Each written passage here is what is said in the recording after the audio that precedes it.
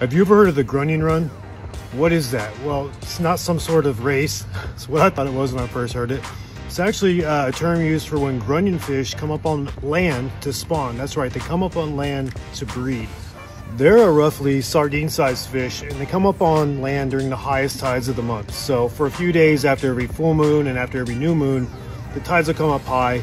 A female will ride the highest waves up and then bury herself in the sand, and males will gather around and breed with her. Those eggs will remain in the sand for about 10 days, and then the next big high tide that comes through will cause those eggs to hatch, and then it'll wash those baby fish out to sea. Now you can go catch these yourself by hand. It's a lot of fun.